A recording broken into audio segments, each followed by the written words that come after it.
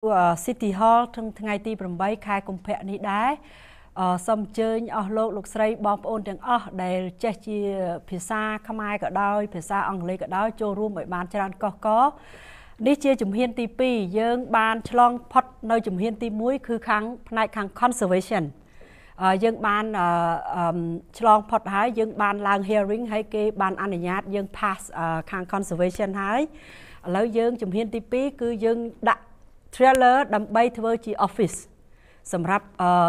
ធ្វើការទូទៅនៅពេលដែលយើងស្ថាបនាវត្តខ្មែរវត្តខ្មែរ Lowell នៅរយៈពេល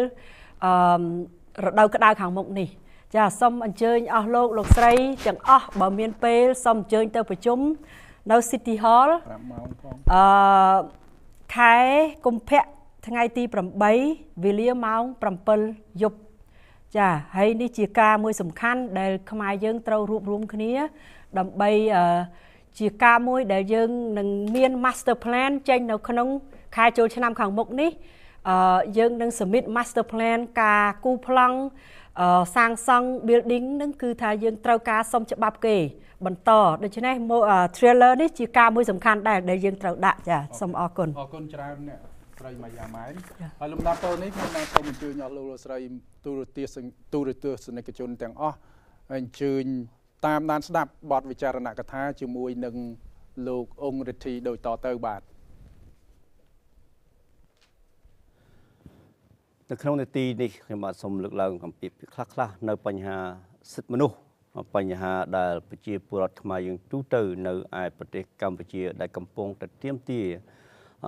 ស្វែងរកពិភពលោកនិងអង្គការមនុស្សធម៌ព្រមទាំងរាជរដ្ឋាភិបាលជួយដើម្បីជួយការពារនៅព្រៃដែលជាសម្បត្តិធម្មជាតិរបស់ប្រទេសកម្ពុជាផងនិងជាសម្បត្តិធម្មជាតិដែលនាំមកនៅសត្វភានៈផ្សេងដែលធ្លាប់ជ្រកកោនតែសប្តាហ៍ក៏បានចាក់ចេញទៅរកទីកន្លែងផ្សេងក៏ព្រោះតែដីភាគច្រើនបានរាជរដ្ឋាភិបាលបានធ្វើដីសម្បត្តិទៅដល់អ្នកចំនួន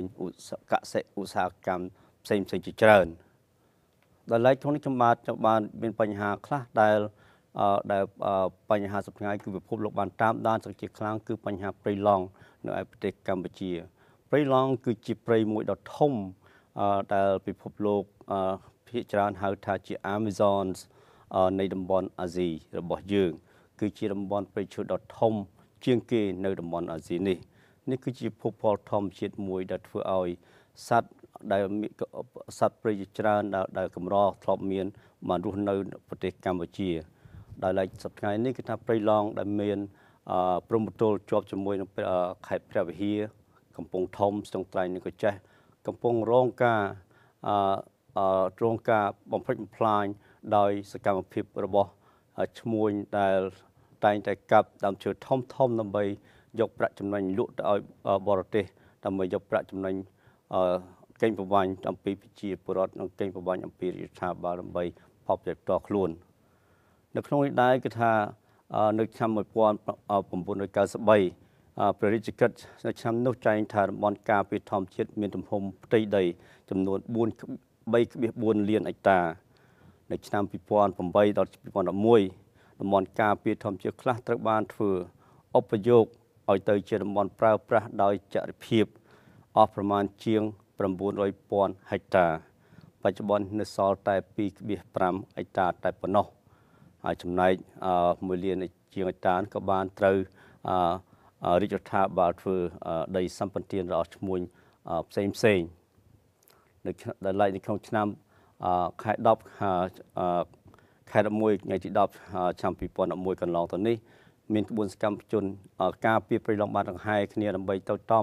តវ៉ាទាមទារឈប់កុំឲ្យក្រុមហ៊ុនវៀតណាមដែលមានឈ្មោះថា CRCK បញ្ឈប់នៅការកាប់បំផ្លាញព្រៃឈើដែល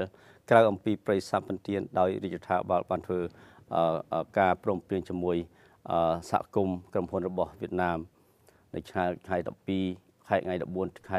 12ឆ្នាំ2011ជនជាតិភាគតិចជាង300នាក់បាននាំគ្នាធ្វើក្បួនដង្ហែទៅឯទីក្រុងសៀមរាបហើយសូមបួងសួងនៅឯអង្គរធំដើម្បីសូមឲ្យវត្ថុស័ក្តិសិទ្ធិជួយការពារសម្បត្តិធម្មជាតិរបស់ខ្មែរយើងសម្បត្តិធម្មជាតិដែលជាកេរ្តិ៍ករដែលបងប្អូនជនជាតិភាគតិចតែងតែ មានជីវភាពរស់នៅហើយសង្ឃឹមពឹងផ្អែកទៅលើថប់សម្បត្តិភពផលធម្មជាតិដើម្បីចិញ្ចឹម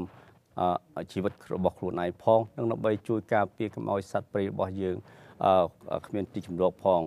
ឧទាហរណ៍ជាច្រើននៅឯប្រទេសហេទីជាឧទាហរណ៍ស្រាប់កាលពី100ឆ្នាំជាងមុនគឺថាប្រទេសហេទីគឺជាប្រទេសមួយដែលសម្បូរទៅដោយឈើប្រណិតជាច្រើនតែដោយសារតែមានការកាប់ឆ្ការយកឈើប្រណិតនេះទៅលក់នៅឯបរទេសធ្វើឲ្យប្រទេសរងគ្រោះ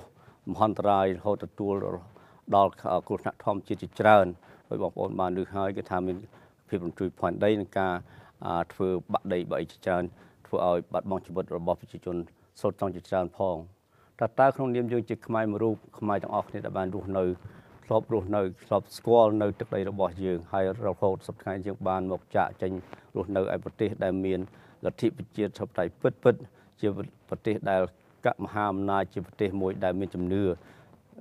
ជឿជាក់ទៅលើលទ្ធិប្រជាធិបតេយ្យហើយដែលមានជំនឿថាការពារបរិស្ថានការពារព្រៃឈើគឺជាកត្តាមួយធំបំផុតចំពោះប្រទេសនេះតើយើងដែលបានរស់នៅសហរដ្ឋអាមេរិកបានយល់បានដឹងនេះតើយើងគួរតែធ្វើយ៉ាងណាដែរដើម្បីជួយស្រែកទៅឲ្យរាជរដ្ឋាភិបាលសូមជួយផ្ចង់ផ្ដើមសូមជួយផ្ដោតពិនិត្យឲ្យច្បាស់នៅលើធនធានធម្មជាតិរបស់យើងកុំឲ្យបាត់បង់ដោយឯប្រទេសហេទីជាដើមដូចនេះដែរលោកវឌ្ឍនាវ៉ែនបានលើកឡើងនៅសម្ដីរបស់លោកនាយករដ្ឋមន្ត្រីហ៊ុនសែនដែលធ្លាប់ពមៀនធ្វើឃាតខ្លួនឯងបើរដ្ឋបញ្ជារបស់លោកដែលបានដាក់ចេញទៅឲ្យអនុវត្តមិនមានប្រសិទ្ធភាពនោះតើលោកនាយករដ្ឋមន្ត្រីអាចជួយធ្វើម៉េចដើម្បីទប់ស្កាត់នៅអំពើដែលឈ្មួញទុច្ចរិតប្រើប្រាស់កាប់ព្រៃឈើដោយគ្មានការអនុញ្ញាតអំពីរាជរដ្ឋាភិបាលទាំងនោះដូច្នេះដែរខ្ញុំបាទសូមអស់លោកស្រីដែលតាមដាននឹងស្គាល់ទុក្ខវេទនារបស់ប្រទេសយើងសូមឲ្យជួយតាមដានទាំងអស់គ្នាថាតើយើងទៅធ្វើម៉េចដើម្បីរួមដៃគ្នាដើម្បីជួយបញ្ចេញជាមតិឬក៏ធ្វើជាអ្វីមួយដើម្បីឲ្យរាជរដ្ឋាភិបាលយើងផ្ដោតអារម្មណ៍យ៉ាងខ្លាំងក្លាចំពោះបញ្ហាព្រៃឈើគឺជាពិសេសព្រៃឡង់ដែលជាព្រៃដែលសម្បូរដោយភោគផលធម្មជាតិជាព្រៃដ៏កម្រមាននៅតំបន់អាស៊ីភាគរបស់យើងនេះបាទខ្ញុំបាទសូមអរគុណបាទសូមអរគុណបងរទីដែលធ្វើបទវិចារណកថាដ៏ក្បោះក្បាយហើយលំដាប់តនេះខ្ញុំសូមអញ្ជើញអស់លោកស្រីប្រិមិត្តទូរទស្សនិកជនទាំងអស់ចូលរួមនៅក្នុងកម្មវិធីមតិវេទិកាមតិប្រជាពលរដ្ឋដោយតទៅហើយខ្ញុំបាទក៏សូមជម្រាបថាទូរស័ព្ទរបស់យើងនឹងចាប់ផ្ដើមបើកនៅពេលនេះហើយបើសិនជាអស់លោកស្រីប្រិមិត្តមានបំណងចង់ចូលរួមនៅក្នុងកម្មវិធីរបស់យើងអស់លោកស្រីប្រិមិត្តអាចទូរស័ព្ទមកយើងហើយសូមឲ្យធីដាក់លេខទូរស័ព្ទនៅលើកញ្ចក់ទូរទស្សន៍ផងបាទហើយកម្មវិធីប្រធានបទរបស់យើងនៅរាត្រីនេះគឺយើងផ្ដោតទៅលើការផលវិបាកនៃការបាត់បង់ព្រៃឈើគឺការកាប់បំផ្លាញព្រៃឈើតើនាំមកនៅផលវិបាកយ៉ាងដូចម្តេចខ្លះដល់ប្រជាពលរដ្ឋខ្មែរយើងបាទហើយភាគច្រើនយើងនេះតែងតែយល់ថាកម្ពុជានៅពេលនៅបច្ចុប្បន្ននេះគឺកំពុងតែធ្វើការអភិវឌ្ឍយ៉ាងលឿនដោយយើងបើសិនជាយើងវិលត្រឡប់ទៅប្រទេសកម្ពុជាយើងវិញយើងនឹងឃើញមានការអភិវឌ្ឍនៅតាមទីក្រុងដែលមានអគារធំជាច្រើនមានស្ពានថ្មីជាច្រើននិងមានផ្លូវថ្នល់ថ្មីជាច្រើនផងដែរបាទប៉ុន្តែយើងសួរត្រឡប់មកវិញថាតើការអភិវឌ្ឍដែលកំពុងប្រព្រឹត្តទៅសពថ្ងៃនេះការអភិវឌ្ឍនេះធ្វើឲ្យប្រជាពលរដ្ឋប្រមាណ10000ប្រមាណ100ប្រមាណពាន់នាក់ខូចខាតបាត់បង់ប្រយោជន៍ពីការអភិវឌ្ឍនេះគឺការអភិវឌ្ឍនេះបានប៉ះពាល់ដល់ជីវភាពរស់នៅរបស់គាត់ហើយបានផលប្រយោជន៍ទៅដល់មនុស្សប្រភេទណាខ្លះហើយប៉ះពាល់ផលប្រយោជន៍ដល់មនុស្សប្រភេទណាខ្លះផងដែរបាទហើយនៅក្នុងពេលនេះខ្ញុំបាទក៏មានការចូលរួមពីបងអង្គរិទ្ធីហើយនឹងលោកសីលវ័នដើម្បីពិភាក្សានៅប្រធានបទនេះផងដែរបាទហើយខ្ញុំសូមចាប់ផ្ដើមពីលោកសីលវ័នមុនថាតើលោកយល់យ៉ាងដូចម្តេចដែរចំពោះការកាប់បំផ្លាញព្រៃឈើដោយក្រុមហ៊ុន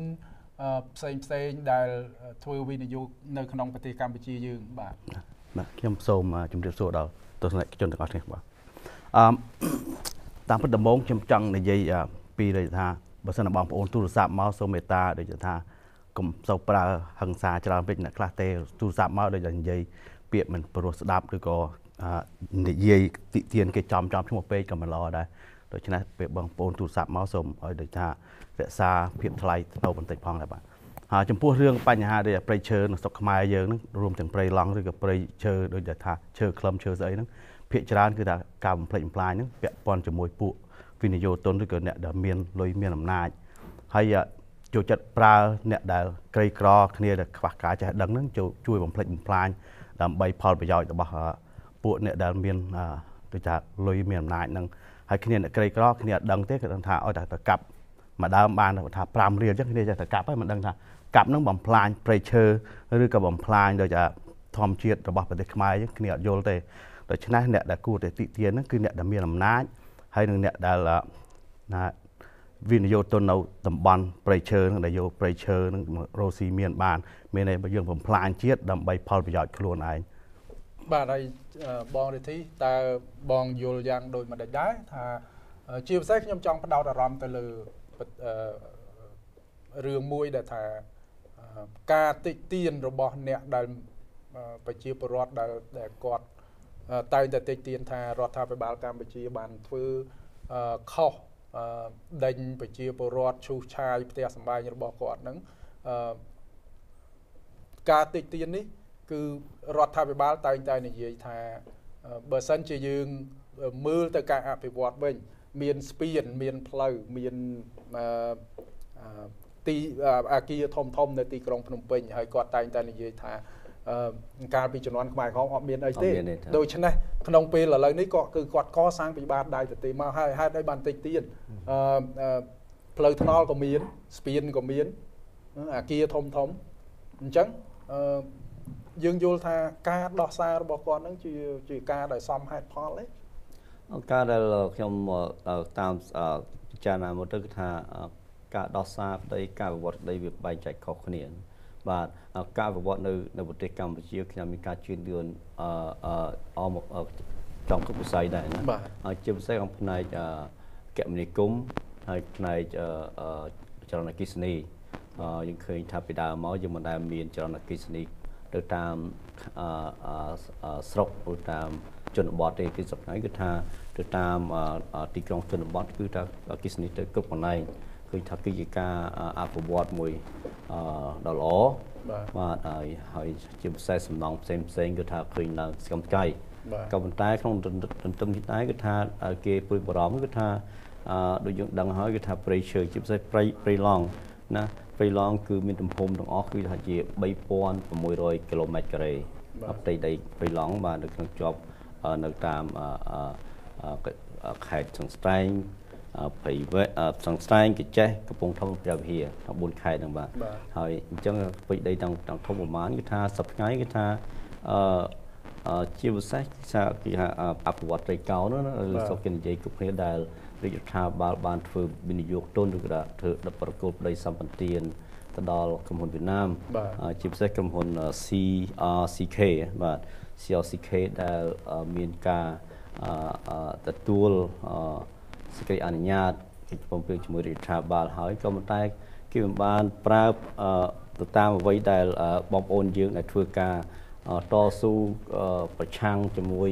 អ្នកកាប់ព្រៃឈើមិនមែនកាប់រឿងទៅក្នុងព្រៃដែលរាជរដ្ឋាភិបាលធ្វើដីសម្បត្តិឲ្យទេគឺការប្រឆាំងគឺពាក់ព័ន្ធទៅដល់ទៅលើដើមឈើព្រៃឈើដែលខាងវៀតណាមគេចូលមកកាប់នៅខាង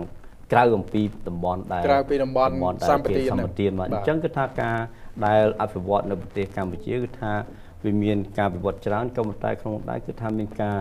មួយដែលយើងមិនបានចាប់ភ្លឺគឺការរងទុក្ខវេទនារបស់ប្រជាពលរដ្ឋតាមជនបទ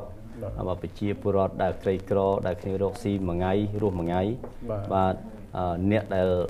មានធនធានអ្នកដែលមានអំណាចដែលមានភាពវិនិយោគធំគឺចេះតែរស់ស្គមស្កាយទៅរស់ស្គមស្កាយទៅនេះគឺការមួយដែលពិភពលោកកំពុងតែតាមដានហើយ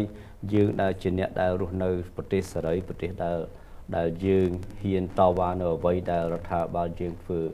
យើងតែប្រជាជនធ្វើមិនត្រឹមត្រូវតែតាមដានយកចិត្តទុកដាក់ចំពោះបញ្ហាជាតិរបស់យើងនៅប្រទេសខ្មែរដែរបាទហើយខ្ញុំសង្កេតឃើញថាយើងទទួលស្គាល់ថាការអភិវឌ្ឍនៅប្រទេសកម្ពុជារបស់យើងគឺមានដោយយើងបានទៅធ្វើជាសាកសីស្រាប់ហើយយើងត្រឡប់ទៅស្រុកខ្មែរវិញដោយខ្ញុំបាននិយាយមកអញ្ចឹងណាយើងឃើញមានការអភិវឌ្ឍ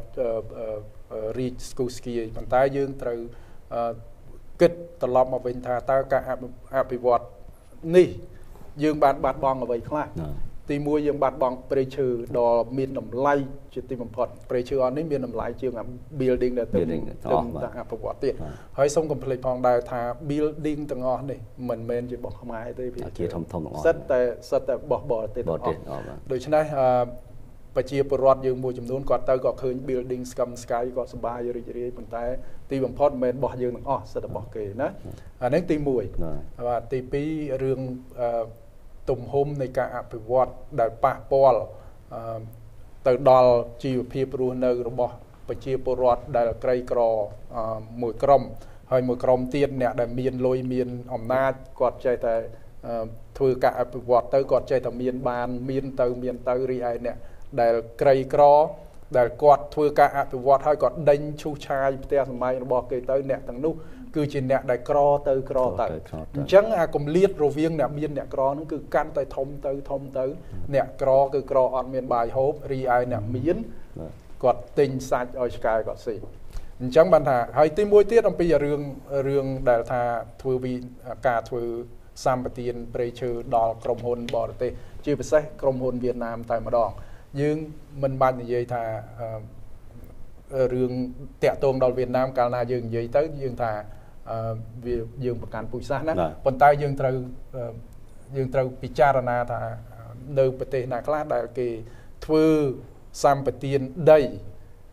ទៅឲ្យប្រទេសជិតខាងធ្វើមុខរបរប្រទេសជាប់គ្នាធ្វើមុខរបរ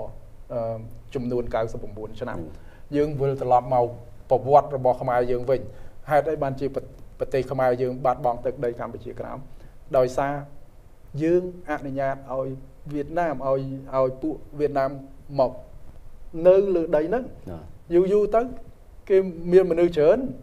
ប្រជាពលរដ្ឋគេច្រើននៅលើដីហ្នឹងគេយកទៅអាហ្នឹងជារឿងប្រវត្តិសាស្ត្រមួយប៉ុន្តែខ្ញុំមិនទាន់អម100ឆ្នាំបាទអត់យើងធ្វើការពិចារណាអញ្ចឹងទៅហើយជាពិសេសគឺយើងធ្វើយ៉ាងណាយើងយកមេរៀនហ្នឹងយកមកសិក្សាហើយយើងការពារកុំឲ្យប្រវត្តិសាស្ត្រវាកើតឡើងសារជាថ្មីម្ដងទៀតហើយឥឡូវខ្ញុំសូមលើកយកអំពីការធ្វើសម្បទានចំនួន99ឆ្នាំខេត្តដែលនៅតាមព្រំប្រទល់ដីដែលនៅជាប់ប្រទេសវៀតណាមទាំងអស់ហ្នឹងសិតតែដីដែលមានព្រៃមានដើមឈើដ៏ប្រណិតបាទដីទាំងអស់នេះក្រុមហ៊ុនវៀតណាមនឹងដាំដើមកៅស៊ូបាទ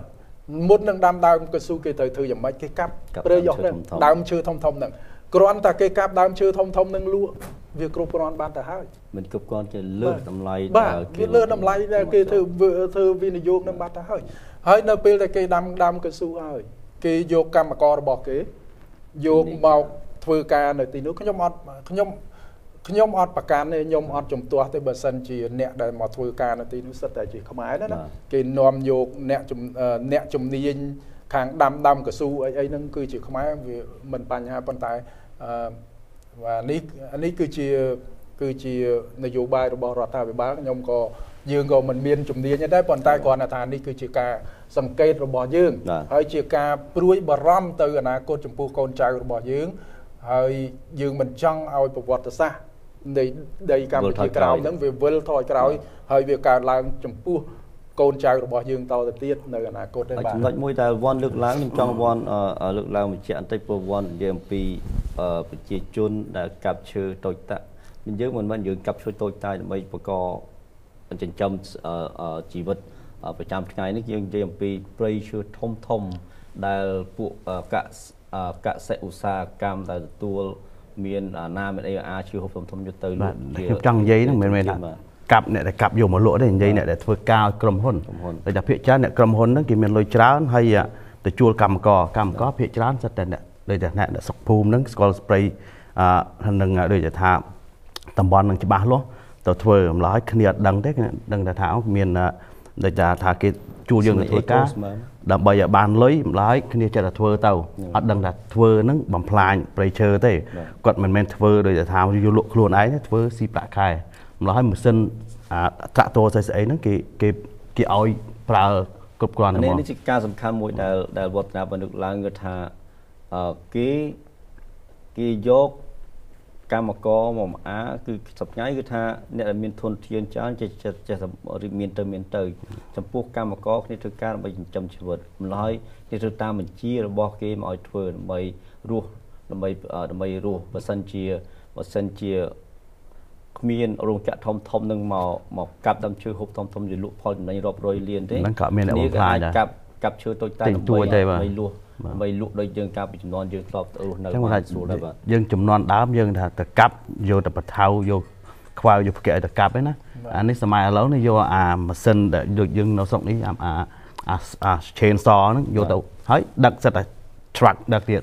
ហើយយកម្ល៉េះដូចថាកាប់មួយថ្ងៃអាចចូលដល់រាប់ហិកតាបាទហើយរឿង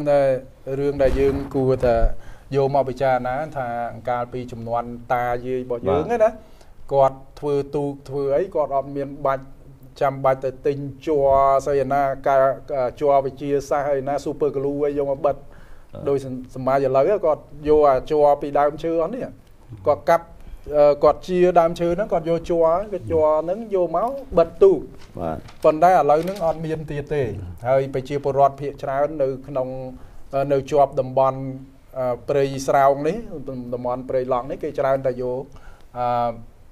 ធ្វើអាជីវកម្មជាជ័រជាអីហ្នឹងដើម្បីយកមកហើយយើងគួរបញ្ជាក់ផងដែរថា